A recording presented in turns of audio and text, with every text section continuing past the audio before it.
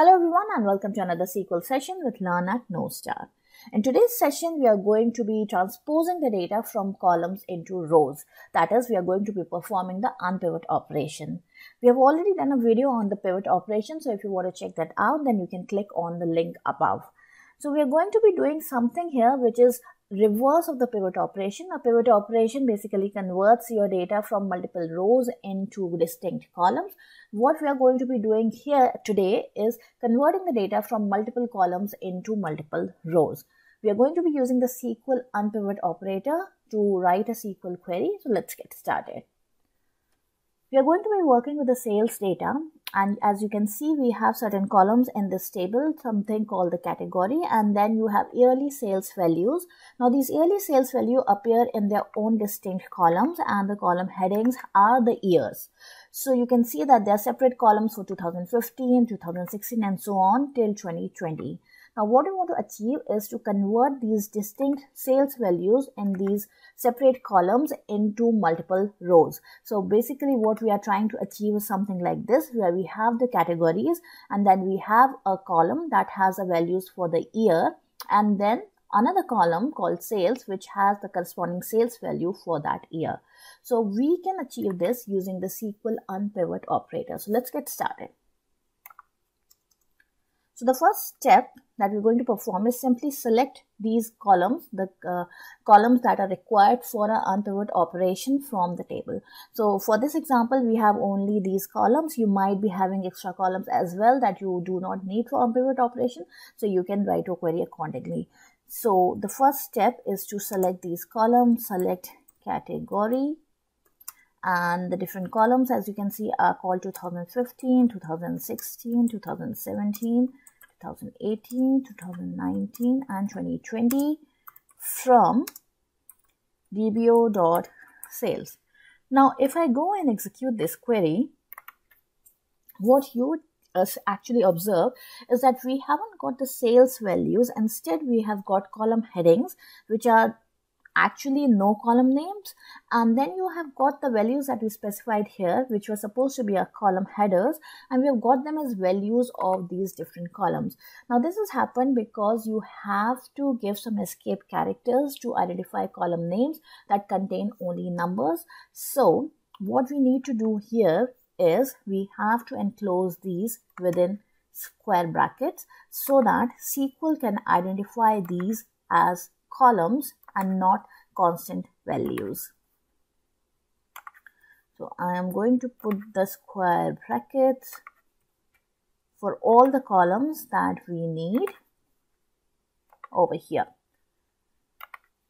Alright, and now if I run this query again, you will see that I have got these different columns as the column headers as they were supposed to be, and then I've got the corresponding sales values for the different categories. Now once I have created this query, I'm going to make it as a sub query and I'm going to give it some name. So let's call it sales or Oryx sales, something like that. And then I'm going to use my unpivot operator. So unpivot, simply just write that unpivot keyword. And then you have to define your unpivot columns and unpivot values. So the unpivot columns for us are going to be these column names, which is the year name or the year number. So 2015, 2016, 2017, 18, 19 and 20. We want these to be appearing as a separate column called year or whatever name we want to give it, and these values to appear in that column. And then we want to create another column which has the value for the sales, which is corresponding to these years.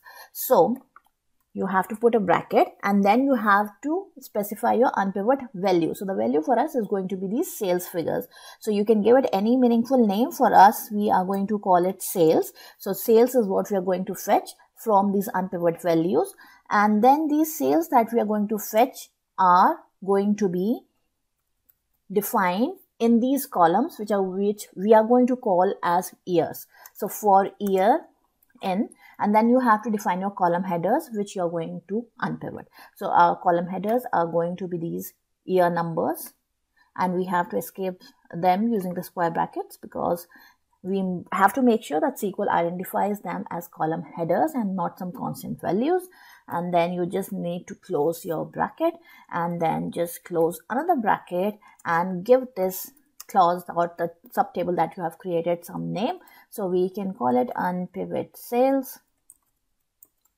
And once we have created these two tables, then we just need to go and write a query to select the necessary columns from these subtables that we have created. So the first one that we're going to select is going to be category, and then we want to select the year value. So we are going to select year. So that has to be the same name that we have given over here.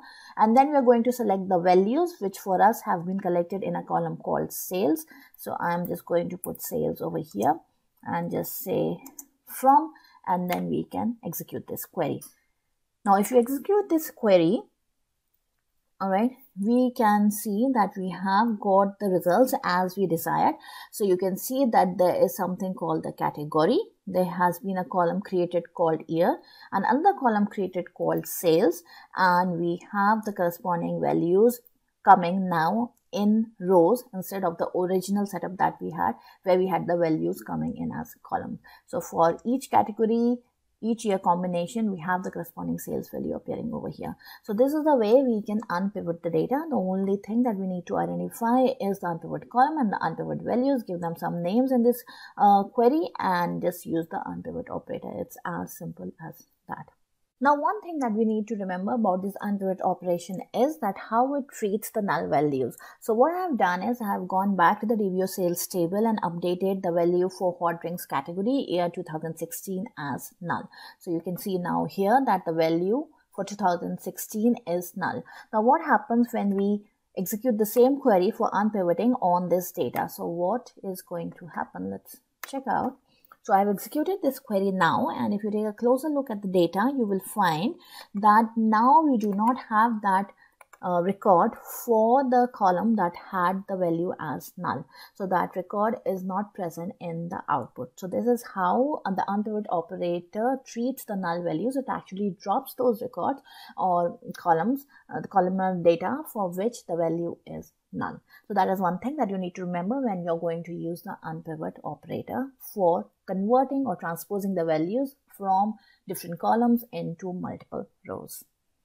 So this is all about the unpivot operator. I hope that you found this video useful. If you did, then please do not forget to subscribe to our YouTube channel. Thanks a lot again for watching this video. Stay safe and see you soon.